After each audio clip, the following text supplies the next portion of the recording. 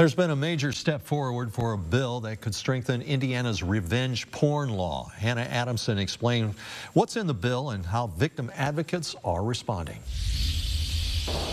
House Bill 1047, if passed, would make distributing AI-generated pornography a Class A misdemeanor. Are there further amendments? After initial concerns from some lawmakers, House Bill 1047 was too broad in scope.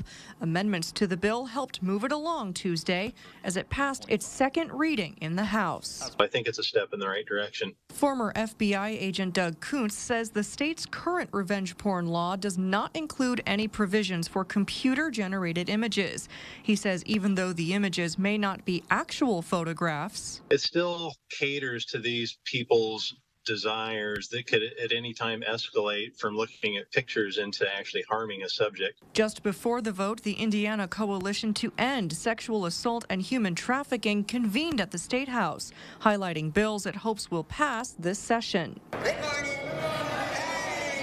The coalition's president says the revenge porn bill is an important next step in making sure exploitation is stopped. All the ways that exploitation occurs, it contributes to an environment where sexual violence, human trafficking, sexual assault can occur. Kuntz also says the bill could help law enforcement with AI-generated child porn cases. If it's shown that it's computer generated, it's not illegal in Indiana right now. Whether it's real or not, it's going to be illegal is how I understand it. Another bill the coalition is eyeing this session is Senate Bill 172 that passed unanimously in committee Tuesday. White says the bill would provide federal funds for medical expenses to victims of violent crimes.